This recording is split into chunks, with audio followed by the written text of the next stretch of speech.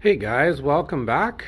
March 2023, and we're back in the shop. We got the heater going, back in the country, home from holidays, and I thought I would start out with a video. This is not really a winter video, but anyway, I bought this the other day on a buy and sell website. The lady was selling it. It's one of these sea scooters, so it's a Seadoo brand Seascooter Dolphin. And it's one of these devices that'll pull you around underwater. This is just kind of a kid's toy style one, but the price was right. We got it for 20 bucks, and the seller told me it needed a new battery. So I was going to make a video about how to do a battery replacement on one of these devices. You can buy a battery designed particularly for this off the shelf. Online. I believe they sold these at Canadian Tire. You can probably get the battery from Canadian Tire, but it's overpriced. It's kind of a proprietary connection on the battery, but the battery itself we can get elsewhere for a lot cheaper, and I'm going to show you in this video how to make the proprietary connection on the battery that comes with this thing fit a standard replacement battery that you're going to buy somewhere else online, saving you some money. So I'm just going to unbox this thing and show you what we're talking about. I've already had this open. I had a look at it the other day, so kind of already know what we're up against, but I'm just going to show you guys what we got. So here's the device. It's in pretty nice shape. It's got a few little dings and bumps and bends on it, but it's overall not bad. Also, what came with it was a charger and some instructions. Now, I noticed earlier when I had this thing apart, it's actually a sticker. Yeah, right here. It tells you that you need to recharge the battery every 3 months. Now, that's because this thing, well, where we live, probably only gets used for 3 or 4 months of the year, if that, and it'll sit the rest of the time. And these lead acid batteries don't like sitting. They die. So I'm pretty sure there are tons of these devices sitting in people's garages with dead lead acid batteries. So hopefully this video helps you out. No one's gonna pull this thing out and charge it up every 3 months. It just ain't gonna happen. All right, so pull the nose off.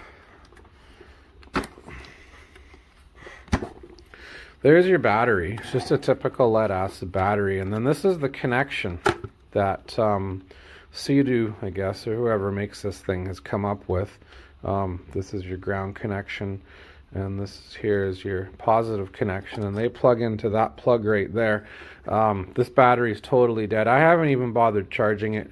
You can tell just by the age of the thing that it's going to need a new battery. So pull this out, and there it is. There's again your warning sticker to charge this battery every 3 months. Obviously they don't have a lot of faith in them.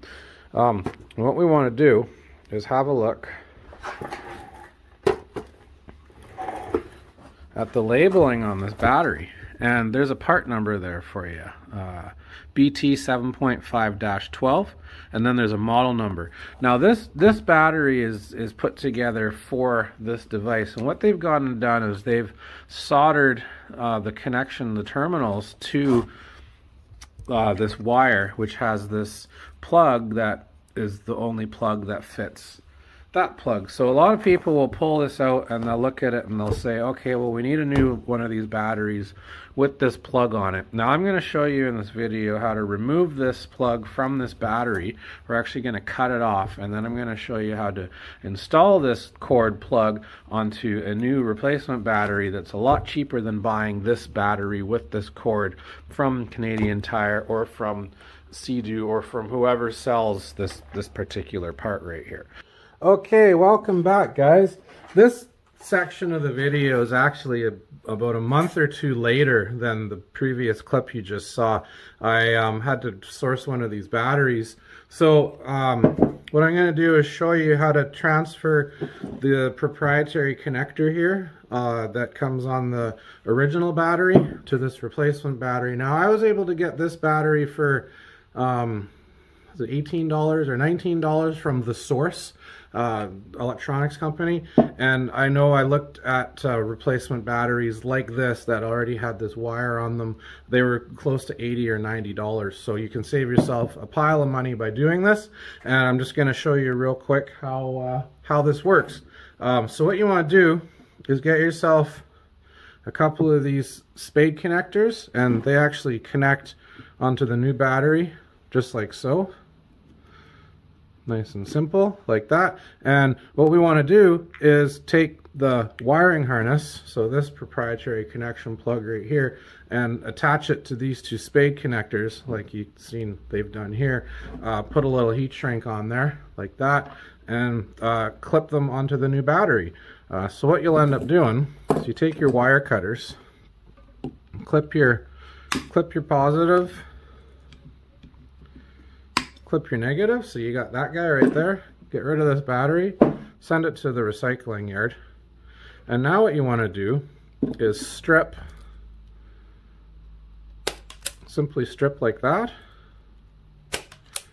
And then you want to take these guys. Now guys, I personally don't like these yellow connectors, so what I usually do, or sorry, these yellow insulators, so what I usually do is I'll remove them just like that and get rid of that. You don't need those insulators if you're going to be using the heat shrink. So you just remove them like that. Now you want to cut yourself a couple pieces of heat shrink. Go like that. 1, 2.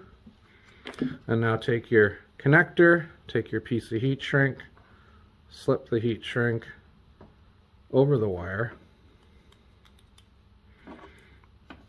tidy up your strands, take your connector like so, slip that on there like so, and give it a crimp. Then take your heat shrink and just slip it down to the end like that. You don't have to cover the whole thing, you just want to slip it down to the end. So same thing, we're just gonna tidy up those wires, slip the heat shrink on, take our, oops, go this way, take our connector, same thing, put it on there, crimp it like so, and slip our heat shrink. Now all we got to do is take our heat gun and heat gun these heat shrinks so they shrink, or you can use a lighter, whatever you want to do. And then here's basically your two connectors. Connect like that,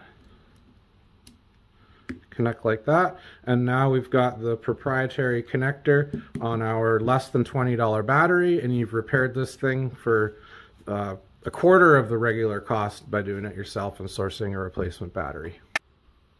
So here's the device, guys, and basically just drop that battery down inside. There's the two connectors, and plug the proprietary plug into that connector there. This one you want to hold like so under the water, and you have to engage that one and that one. And you're, I guess, motoring through the water. I'd love to give you guys a demo of this thing in some water, but the water around here is really cold and I'd probably end up with hypothermia going for a swim right now. So we're going to leave the video at that. Showed you how to replace the battery on one of these Seadoo scooters on the cheap side. We're going to post this thing on Marketplace now, and hopefully someone buys it for some fun this summer. Thanks for watching. Hit the subscribe button. I'll make some more videos about stuff like this, and this next video coming out, we're going to do this little Honda outboard motor. Look for that one probably in a few days. Thanks for watching.